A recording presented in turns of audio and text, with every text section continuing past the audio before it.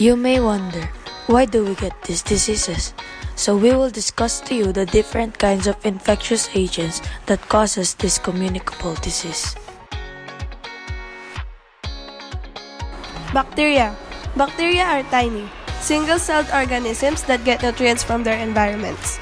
Some bacteria are good for our bodies. They help keep the digestive system in working order and keep harmful bacteria from moving in. But bacteria can cause troubles too, as with cavities, urinary tract infections, ear infections, or strep throat.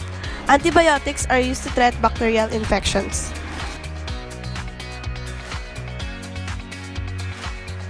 Viruses are even smaller than bacteria. They aren't even a full cell. They are simply genetic material, DNA or RNA, packaged inside a protein coating. They need to use another cell's structures to reproduce, which means they can't survive unless they're living inside something else, such as a person, animal, or plant. Germs live everywhere. You can find germs or microbes in the air, on food, plants, and animals, in soil and water, on just about every other surface, including your body. Most germs won't harm you. Your immune system protects you against infectious agents. However, some germs are formidable adversaries because they're constantly mutating to breach your immune system's defenses.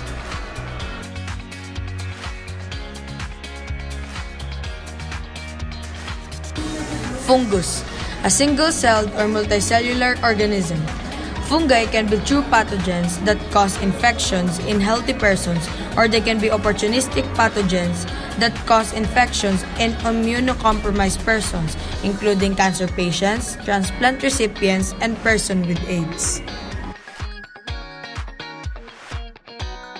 Insects such as mosquitoes, lice, fleas, bedbugs, and ticks are able to transmit a number of diseases caused by infectious agents. This disease thrive mainly in tropical environment. Now that we know what causes communicable diseases, let us now discuss what is communicable disease and the different examples of this. A communicable disease is one that is spread from one person to another through a variety of ways that include contact with blood and bodily fluids, breathing in an airborne virus, or being bitten by an insect. Here are some communicable diseases that are caused by these infectious agents: pneumonia, measles, malaria, influenza, meningitis, hepatitis, HIV or AIDS, and tuberculosis. How do we prevent this kind of situations?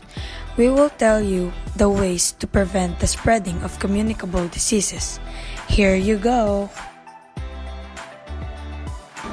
Get vaccinated. Vaccination is the best way to protect yourself and others. When a vaccine against an infection or a disease is available, get it.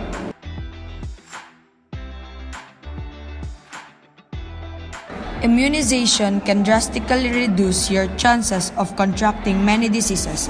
Keep your recommended vaccinations up to date. Use antibiotics sensibly. Take antibiotics only when prescribed.